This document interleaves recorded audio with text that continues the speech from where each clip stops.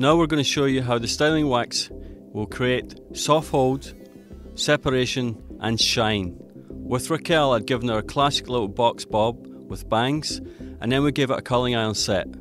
Now to break that up, I used the wax, rubbing it thoroughly into my hands to soften it, and then starting in the back again. Working it through my hands all the way roots to ends because I really want to get that separation and break up this set.